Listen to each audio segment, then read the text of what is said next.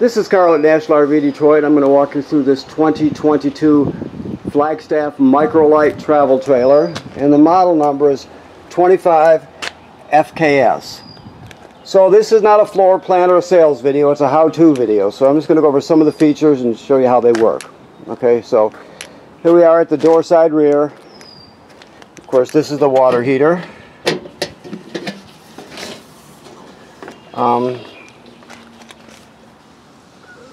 Things to remember are this works on either gas or electric or both. The switches to operate it are inside the trailer. The electric heating element is behind this cover here, just so you know where it's at. And this is the gas valve. Never run the water heater without water in the tank. The tank is directly on the back of this. Always make sure that you have water there before you turn it on, or you'll burn the heating element out really quickly. Okay, now the thing to know also, this is where you drain it from right here. It's a drain plug plus an anode rod, which is on the back of it, a sacrificial rod. So this takes an 1/16" 6-point socket, plus you'll need a 6-inch extension and a ratchet or a bar to break it with, but that's where you're going to drain it at. Okay, this is just a sprayer port. You get a coiled sprayer with it, and you use that to hose things down or whatever you need to do. There's your sprayer right there. Okay. Now this cooktop pulls out. Okay, and I just want to show you that it says down here LP disconnect, and if you look right there, hopefully you can see it. There it is right there. So you're going to use this hose, this LP hose, and you connect it to the quick connect down there to get gas to this appliance. Now there's also a griddle inside. I'll show you that when it's sitting in there. It's actually not stowed in there. It's just there because we're prepping. But it hangs right on this railing here, right? So you get that plus a utility table that goes next to it. And you also get this other quick connect hose here. You can see it right there. That's going to connect onto the grill. And then the other section will connect right onto this quick connect right here too. So that's a second quick connect for the LP system. You got to plug the griddle and the cooktop in before you can use them, obviously. This refrigerator works on AC power. It's just like a dorm refrigerator. You have a power awning with LED strip, outside speakers. This is a TV signal out plus power plus a TV bracket. The other half should be inside the trailer. In case you want to hang a TV out there, that's where you would do it. Okay. You can adjust these steps. Each leg is adjustable, so you can adjust to the terrain. On each corner there's a scissor jack, a stabilizer that takes a 3/4 inch 6-point 3/4 inch crank, and you can also use a 6-inch a 3/4 inch 6-point socket on a drill if you want. Just don't overextend them or over retract them. You don't want to break them. You don't lift the trailer with them. You just kind of take the wiggle out of it. Okay, this is just a vent here. This is your hitch here. We'll show you how this operates when you pick up. It's a Husky centerline weight distribution hitch with built-in sway control. So it's a good one. We'll show you how that works. Okay, here batteries. Here. 2 30-pound LP tanks. They're both full. Where's that there? Okay. This is your power tongue jack here. So it goes up and down, and you have a hitch light on it. Now you also get a small crank with this. If this happens to fail and you can't hitch or unhitched, you can always put the crank on here and crank it manually if you need to. So that's a good feature. Let me move back over this way for 1 second. See if I walk past something here. There's also a means where you can crank the slide room out. Let me see if I can show you. See if I can see it on my monitor here. Hold on, please. There's a pin with or a shaft with a pin through it right there. You can see it looking straight through that hole too. Well, you can actually crank that slide room manually. If it happened to fail for any reason, you can crank it in and out manually right there. If you do, it's going to take a million cranks, but it will go in and out. Okay, that's another good feature. Okay, so the batteries have a kill switch if you ever want to use it.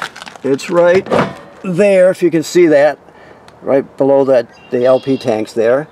That's a kill switch. Generally, you know, if you go into storage, you can shut them off but in the dead of winter, but generally you're going to keep them, the batteries on, because when you're towing down the road, obviously your tow vehicle's alternator is going to be charging the batteries. When you're plugged in, the power converter is going to be charging the batteries. And your, let's make sure we got here, this does have a solar panel, doesn't it? Let me see. Yes, so when you're just sitting in the sun, your solar panel is going to be charging the battery also. Okay, these are just docking lights. This is an outside shower. Okay, two dual axles, which makes it pull really nice. You've got a 30-foot, 30-amp power cord, shore cord. Okay, let me go through all the water hookups here. This is your city water hookup right here. So if you got city plumbing at the campsite, you just hook the hose on there, turn it on, everything works like it should. Now if you don't have plumbing on the campsites, you can pre-fill your fresh water tank right here and then turn on the pump and you can pump the water from the tank. Everything will work as though you have city water. You'll just be pumping it from a fresh water tank. So either or, you're in good shape. Now this right here is a black tank flush. After you dump the black tank valves, or the black tank I should say, by pulling the valves, which are over here. So you got your gray and you got your black. Black is toilet water and waste, gray is sink and shower water.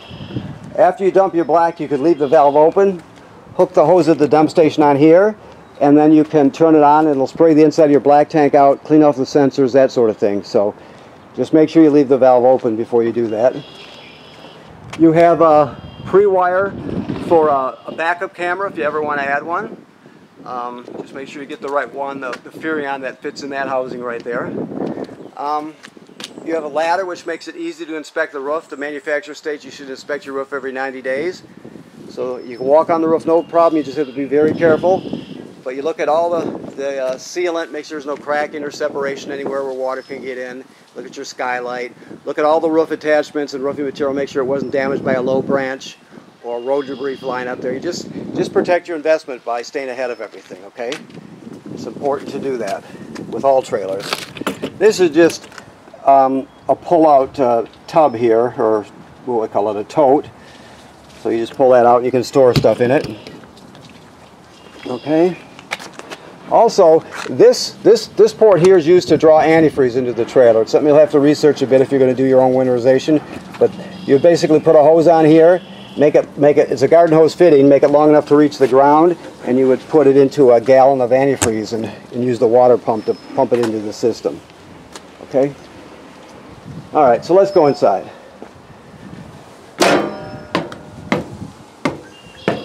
Okay, so as soon as we come in the door, first of all, this is a GFCI plug here.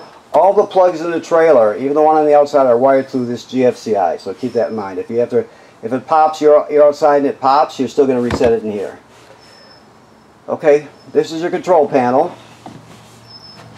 Let me get in a better position here. Okay, so here's your slide room, in and out right here. Your power awning is in and out right here. Extend and retract. Make sure you always leave the awning in when you're not around the campsite. You know, you don't want it to get damaged by the weather. So when you're not at the campsite, make sure you roll it in. To turn your water pump on is right there. To light your water heater on gas, right there. To turn on the electric heating element, right there. Remember what I said about always making sure there's water in the tank before you do that. To turn on your tank heaters right here, each tank has a heating pad on it, and the valve and elbow have a heating pad also, so you can extend your camping season without worrying about your holding tanks freezing. Okay.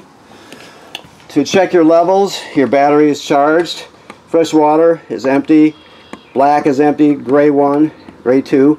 The second gray tank is up here. It's a galley tank, it's called, but that's gray tank 2 is often called a galley tank. Okay.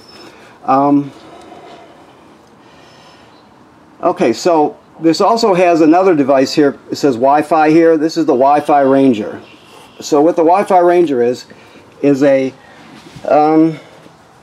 it's a public Wi-Fi signal booster, basically. It's up on the roof, or the antenna is anyway. So what you do is, if you look at this sticker here, first of all, you can follow this code and learn lots about it that way also, but just to go over it briefly, where it says network and then it says the name Tenton 6138, that's you. That's your Wi-Fi Ranger. So with all you and all your family's devices, you go to the Wi-Fi section and you'll put in a password for Tenton 6138, so it'll always log on to it automatically if it needs to, okay? Then, in a browser, you type in this address at the bottom here, right? It'll take you to the page for the Wi-Fi extender, which is, like I said, it's like a combination of antenna with a router mixed in, I guess you could look at it that way. So you'll see everything that you'll use this temporary password, the one right in the middle, change me now, 6138. Of course, you'll make up your own password for that. But when you do that, you'll see everything that the Wi-Fi Ranger sees. So let's say they gave you a passcode for, you know, so-and-so's RV park. You would just find that, go down the list, find it, then you would click on it and type in their password, and you're hooked to the public Wi-Fi. What it does is it boosts the signal really well. Plus, it's got a built-in firewall and that sort of thing, so you're just a safer and better public Wi-Fi experience by using this, okay? Now, you can learn as much as you want about it by going to their website, of course. Also, this has a second function which has to do with cellular service. I'm not going to get into that with you, but if you can pursue it if you want to. It's mainly for people who, you know, who work or do business from their trailer. But you can get a SIM card and you would pay a monthly fee and you would have cellular service with this also. If you wanted to, you could look into that and find out more about it. It's also telling you that your app, or your awning, slide outs, lights, and everything have an app. So you can go to this right here and put it on your phone. Okay, I think that covers that. Okay. So, let me look up here just 1 second real quick. Okay, yeah, let me go. There's a range hood right here. It has a fan on it and a light. I just want to show you this so I don't forget. This is the vent for the range hood right here. So if you can see, there's a latch here and a latch here. You always want to push up on those latches so the baffle in there flaps freely when you're venting. So if you're venting to the outside, you want that baffle to flap freely so it actually vents to the outside. If you're traveling or in storage, you can just snap it shut. But anytime you want to run the range hood vent to clear the kitchen air out, you got to open that baffle so it flaps freely. That's important. Also keep in mind that this door is a little bit bigger. This will not hurt anything, by the way, but just so you know, you're always going to have to keep your door or a little bit away from that. You don't have to have it at a 98-degree angle, but you have to have it a little bit so you don't hit the door with the awning when you're putting it out. Okay, that's pretty typical. Let me go back inside here. So microwave works like any other microwave. Range hood vent with a fan and a light. This is your range here. Okay, so I just turned the gas on. It'll take a minute for it to get up here, I think, but we'll see. This is your sparker. You turn this clockwise to spark it. You got 3 knobs and 3 burners, and then this is the oven here. Let me see if it lights. Yeah, it does right off the bat. Okay, so it's that simple. You just turn it on, spark it, and it lights. Now, with the oven, it's a little bit different. First of all, you got lights. You got this light, and then you got an oven light. Okay. Now, if you look all the way to the back there, there's a pilot light. I'm going to spark it so you can see it. You can see it sparking back there. Okay, so what you do to light the oven, you go to the picture of the flame, which means pilot, and you depress it. You keep it depressed while you're lighting it. So you hold it in, then you start sparking with the other hand till it lights down here. After it lights, you still hold this in for another 10 seconds or so to heat up the thermocouple. Then you go to operating temperature, and it cycles as an oven does, right? But when you shut it off, the flame goes out, but so does the pilot light. So you have to relight the pilot light each time you use the oven, okay? Always travel with this shut, this top shut. It won't break if it's closed, but sometimes they break when you leave them open and they flap around. This is your griddle. I told you about. This is the table I told you, the utility table. And this is the rack the griddle sits on. Normally this will not be in the kitchen here. Our guy who prepped it just put it there temporarily. These are your keys here. Okay. This is a tire monitor. So basically each wheel, not the spare, the 4 wheels, the 2 left and 2 right side wheels, have a sensor on them. So the sensor is actually stuck to the inside of the wheel, or inside the tire on the wheel, I guess you would say, and it's directly across from your valve stem. Just so you know that's there. So that's where the sensor is for this. Now, basically you're going to set this up and go through the procedure to set it up so you can get the temperature of your hubs, and you can get your tire pressure. And you take this up in your tow vehicle's cab with you, and you can keep an eye on it. It has an audible alarm if you want it. It's up to you to turn it on or off, whatever you want to do. But it will tell you what's happening if one's overheating, or if it's you're starting to get lose air or something like that. Keep in mind that you're going to have a little fluctuations in your temperature of your hubs. They're not always going to be exactly the same. Some people tend to overreact, but keep that in mind. Now, if you wanted to add, let's say you wanted to add it to your tow vehicle, you can actually buy caps that screw on where the dust cover cap screws on your valve stem. It won't tell you temperature, but it'll tell you tire pressure, and you can program that in here too. It'll let you know what's happening, okay? See here on the picture they're showing the temperature plus the PSI.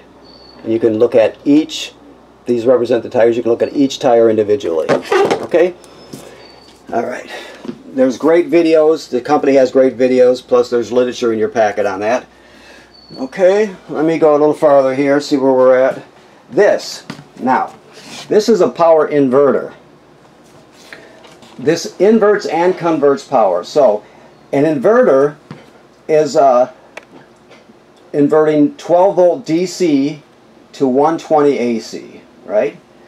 So let's say you want to run an AC appliance, but you're not plugged into AC power, right?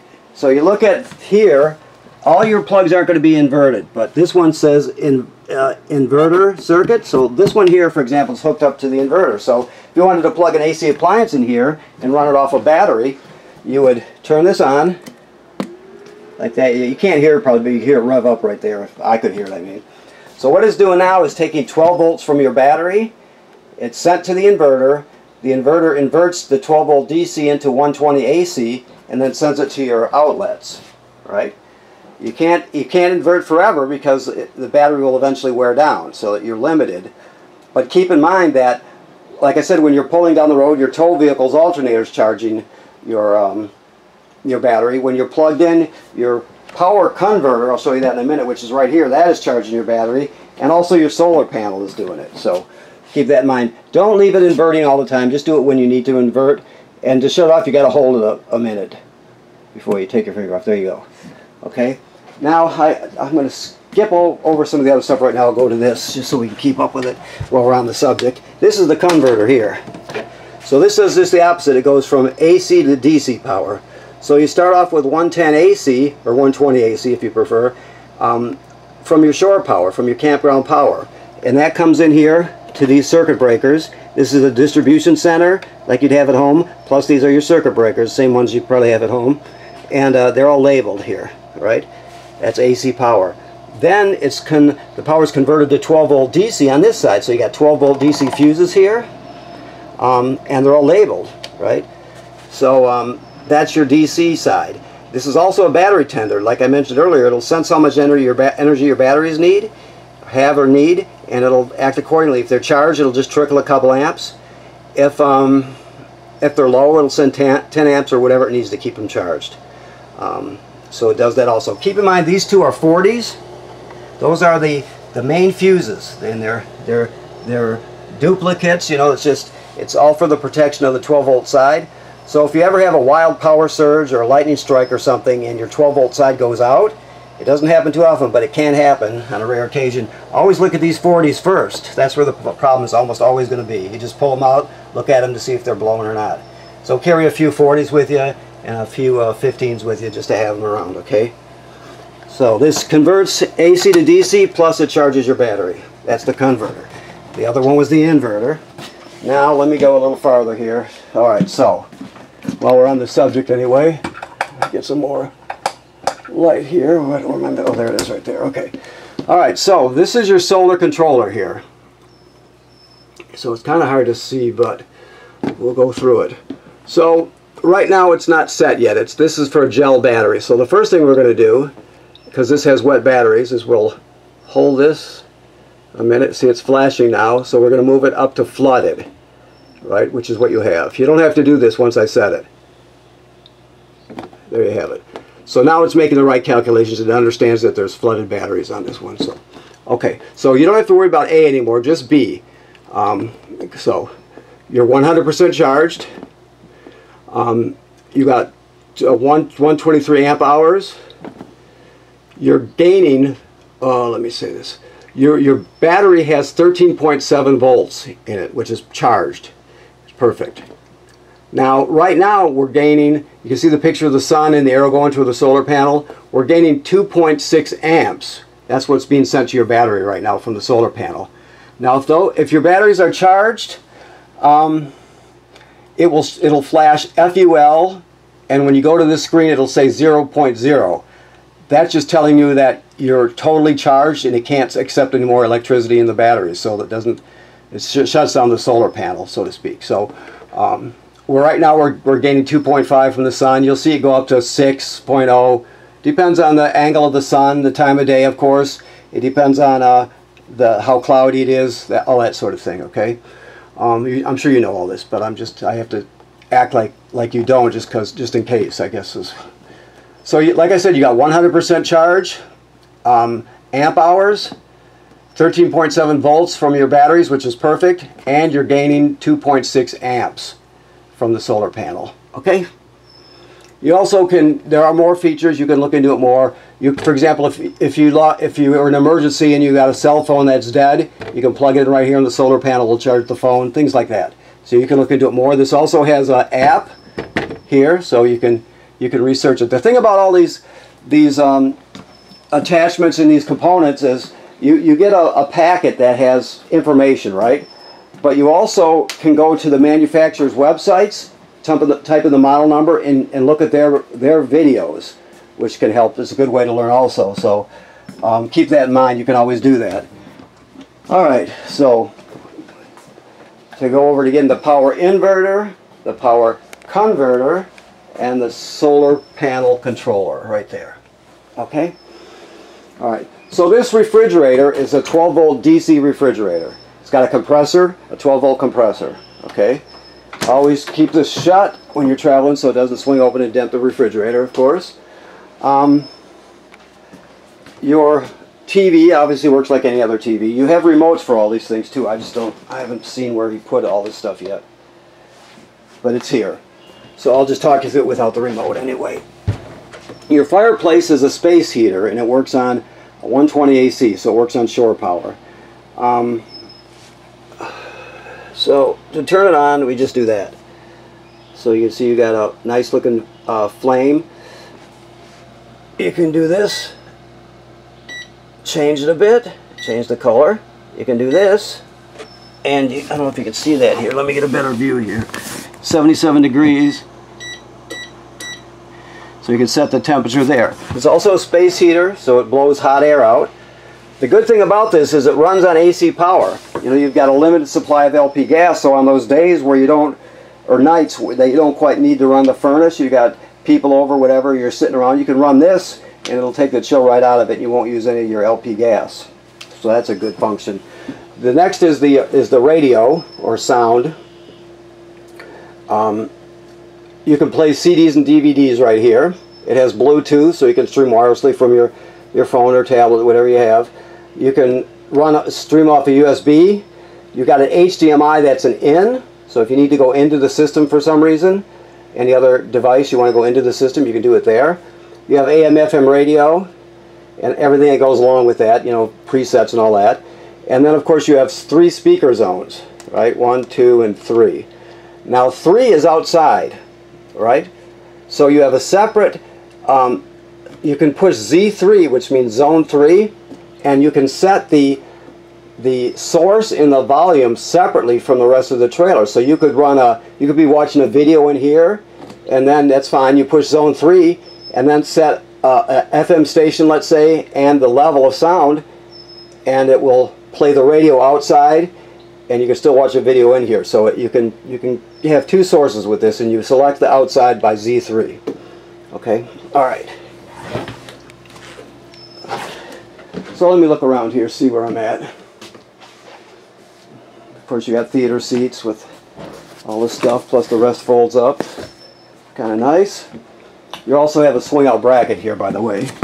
Keep that in mind. You always want a latch. There's a latch on this one, I'm sure. Let me look before I say that. Yeah, you can see how this piece clips into this piece right here. This cylinder goes into this clip here. So make sure you clip them together when you're traveling so it doesn't fly around and, you know, dent something. Okay. One other thing to know about this, while I'm looking at it, is see this green LED here? This device here is the digital signal booster for your digital antenna. You can shut it off if you want by doing that, but you won't get a good signal. It'll lock up and it'll be all kinds of digital noise, that sort of thing. But you turn it on when you're using the antenna and you'll get a super good picture from it. So keep in mind that if you're getting lousy reception, check to make sure this is on, okay? All right. Now let me look around. I only got 26 minutes to complete this before it sets a new file, so I think I got to pick things up here. Okay, so the bathroom works like any other bathroom.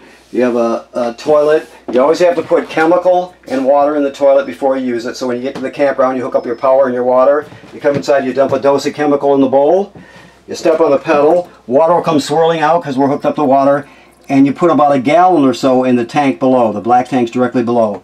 So you put the chemical and let the water wash the chemical into the bowl, and you're all set. Some people use more than a gallon, it's up to you, but the thing is, you have to use water and chemical in there before you start using it when the black tank's dry. Otherwise the smell will be terrible, with a capital T, and it also can get clogged up. So keep in mind you have to do that.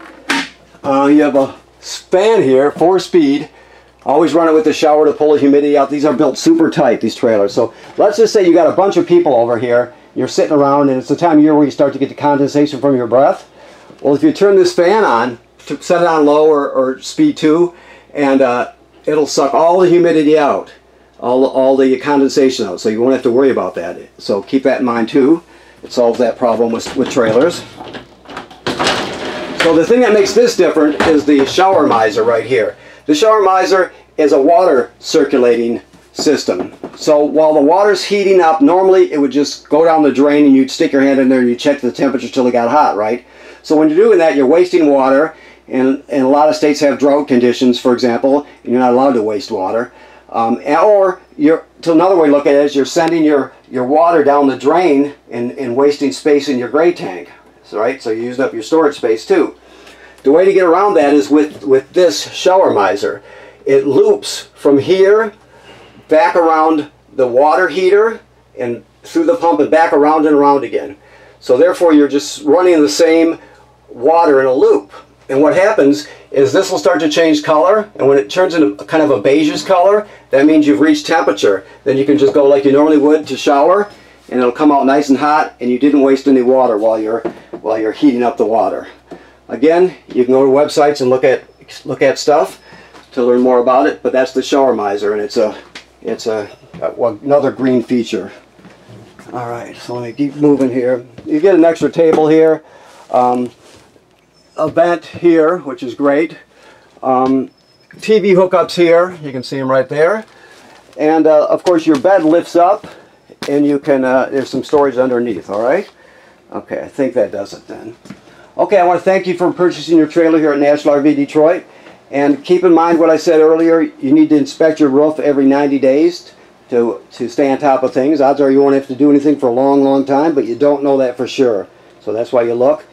And right now this is summarized. Although antifreeze has been purged from the system, replaced with water, so it's ready to be camped in right now. Okay? Thank you.